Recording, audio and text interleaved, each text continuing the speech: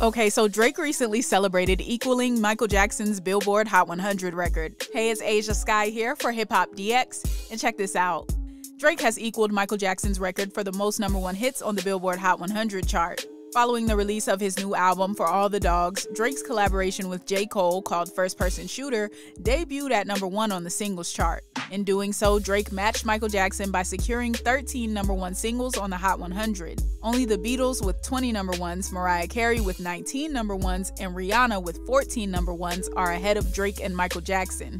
To celebrate, Drake took to Instagram and shared an edited selfie of the late king of pop wearing an OVO hoodie, along with the caption "Mood," as well as a photo of himself wearing a sparkly, MJ-inspired glove while out at dinner. What the fuck, bro? I'm one away from Michael, nigga. Beat it, nigga. Beat it. What? Beat it. What? Beat it. What? Drake said that sicko mode technically makes 14, but they didn't count my feature, so we got work to do. In addition to Drake and J. Cole's First Person Shooter claiming the top spot on the Billboard Hot 100, Drake also occupies 7 of the top 10 positions on this week's chart, thanks to tracks from For All the Dogs. IDGAF with Yeet debuted at #2, followed by Virginia Beach at #3, Calling for You at #5, Slime You Out with SZA at #6, Daylight at #8, and Fear of Heights at #10.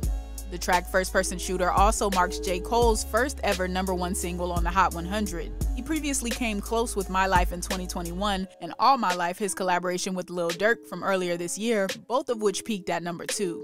So what are your thoughts on Drake having the same amount of #1 singles as Michael Jackson? Let us know down in the comment section. Also, make sure to subscribe to the channel, hit the notification bell, and stay locked in to HipHopDX.